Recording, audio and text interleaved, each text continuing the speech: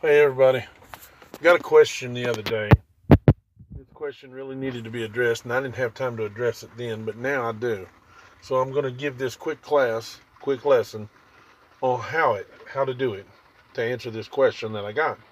The question I got was, how do we resist sin? How do we resist sin? And of course, it was from a baby Christian, and they didn't know what they were dealing with. They didn't know how to deal with it, and they were getting beat up. All right. The only way to answer that question is to start with the Word of God. So I'm in James chapter 1. James chapter 1, I'm going to start in verse 13. It says, "Let no man say when he is tempted, I am tempted of God. For God cannot be tempted with evil, neither tempteth he any man. But every man is tempted when he is drawn away of his own lust and enticed. And then when lust hath conceived, it brings forth sin. And sin, when it is finished, brings forth death."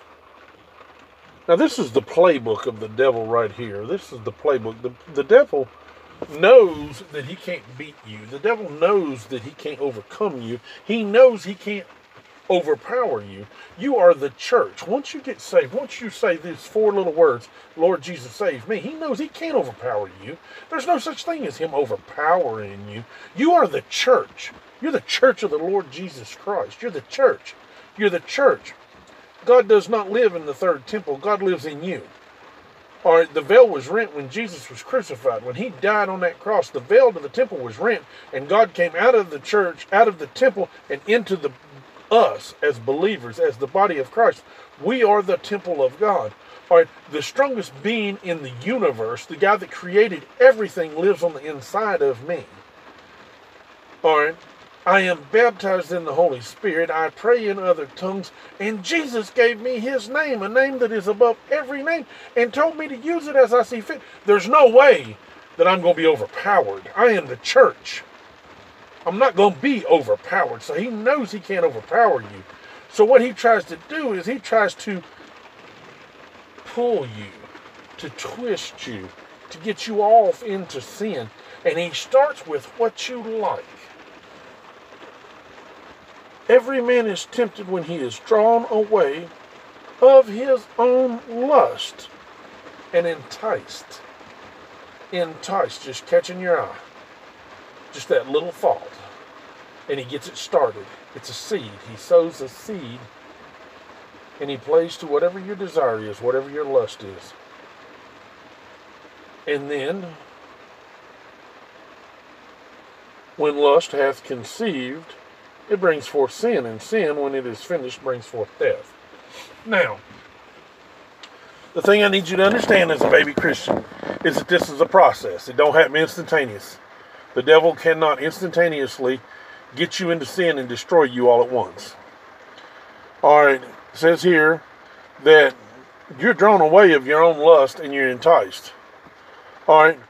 Point blank, number one, drawn away and enticed by whatever it is that you happen to be lusting after. It could be money, it could be women, it could be power, it could be whatever. All right, it might be video games. There seems to be a huge addiction to video games, and I love video games, but I'm not addicted to them. You can be addicted to anything. You can be addicted to eating. You can be addicted to sleeping. You can be addicted to anything. Drugs, alcohol. You can be addicted to anything. All right, whatever it is that you lust after, whatever it is that you desire, whatever it is that has the power to get your attention and get you involved in it, that's all he needs. All right, and then when lust has conceived, it brings forth sin. And sin, when it is finished, brings forth death. So there's a whole long period of time in there that you can stop this.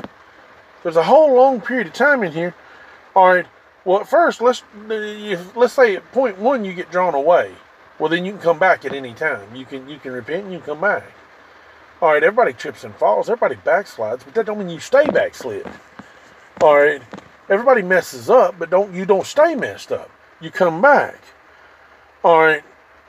And then it says when lust is conceived, it brings forth sin. Everybody sins, but you don't stay in sin. You don't stay there. You can come back. You can come back. So you can fight this off while it's a thought. You can fight this off when it becomes an action. And you can fight it off after it's become an action, because it says when sin is finished, it brings forth death. All right, that could be a long time. That's not instantaneous. The devil does not have the instantaneous power to overcome you. All right, at any time you can turn back to God and break this cycle, break this chain, break this slide into death. You can break it. It's like falling down a water slide. At any time, though, you can get off. You don't have to go all the way to the bottom. You don't have to go all the way to hell. At any time you can stop and get off. You can just turn around and say, no, Lord Jesus, forgive me. Lord Jesus, forgive me. Lord Jesus, save me. I repent of this. I don't want no more of this. I don't want no part of this. Now, the best time to repent is when you first have that thought. When you first have that thought. When you first have that lust thought. That's the devil. That's when the devil's the weakest and you are the strongest. That's when sin is the easiest to resist, when it's small. Because as it grows and it gets stronger and it gets stronger, it'll pull you in and it gets harder to resist.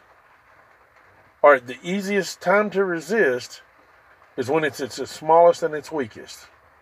Now, I'll give you a little bit of education here on sin and how sin works in you. How do you do it? How do you do it? All right, all this word is nothing if you don't know how to do it. How do you do it? Well, first of all, you do this like you do anything else in this world. It's just like riding a bike. You didn't start off riding a bike at full speed. Or the first time you got on a bike, you couldn't hardly balance yourself. You couldn't pedal and steer at the same time. And if it hadn't been for the training wheels, you'd have been tore up. It takes a while. You get started slow. You start off doing what you know. You always start off doing what you know.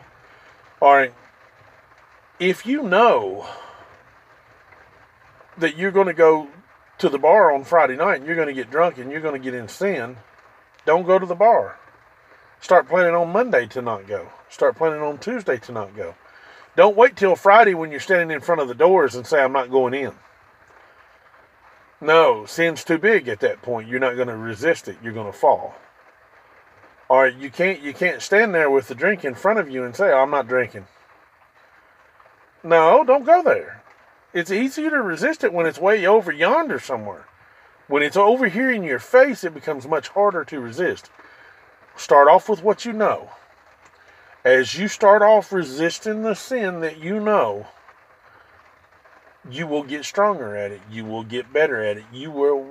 The Bible says that you can have your senses trained to discern between good and evil, right and wrong. You will get so good at resisting sin, you will scare the devil. Because you will resist sin without actively thinking about it.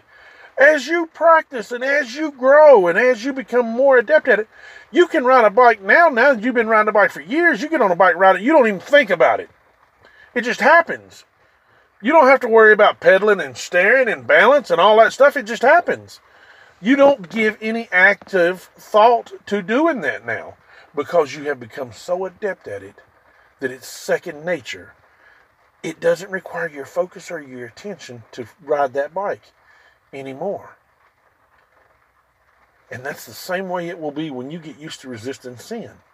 As you resist sin, the amount of sin that you can resist gets bigger and bigger and bigger.